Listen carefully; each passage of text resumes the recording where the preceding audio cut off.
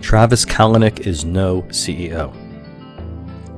This thought had not occurred to me until I stumbled across a piece at Wired and found myself thinking back to Mark Zuckerberg's early days trying to run Facebook, which, well, it wasn't pretty then. But then Zuck brought in adult supervision and things turned around.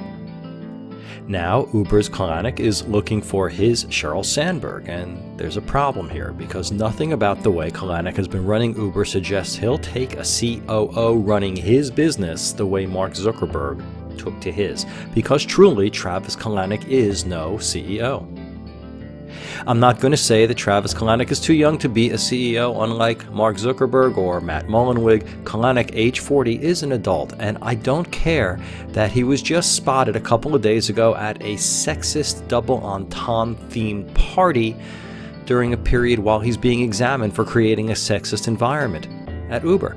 People go to parties with their friends, so it's all good on this front, Travis.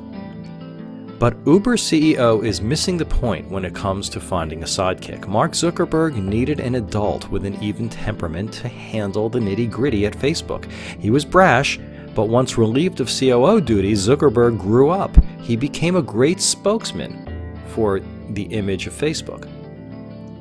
And there's nothing to suggest Kalanick can do the same. In fact, there's plenty of evidence that suggests very much the opposite. Being a CEO is a public-facing position. Just as early Uber investor Ashton Kutcher has a tendency to say the wrong things, right down in his soul, Travis Kalanick seems to believe that unapologetically creating tension is a good business strategy. And here's the thing, within limits, he's correct.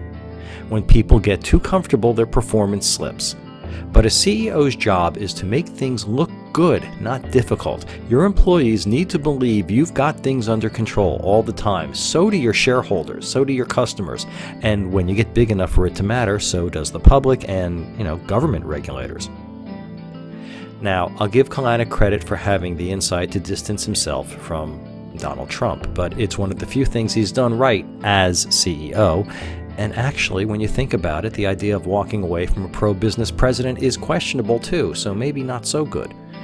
But overall, Kalanick, presiding over, and it seems planning to continue to do so, an organization that doesn't even have a small clue about customer service, for example, is a mistake. Now, I can see Travis Kalanick as Uber's COO. If he flipped his plans for a sidekick, he could succeed. So go ahead, Travis, run an employee-hostile workplace. Keep that fact under wraps any way you need to, and let the CEO handle the public stuff.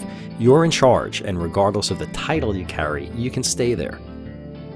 But Travis Kalanick is no CEO.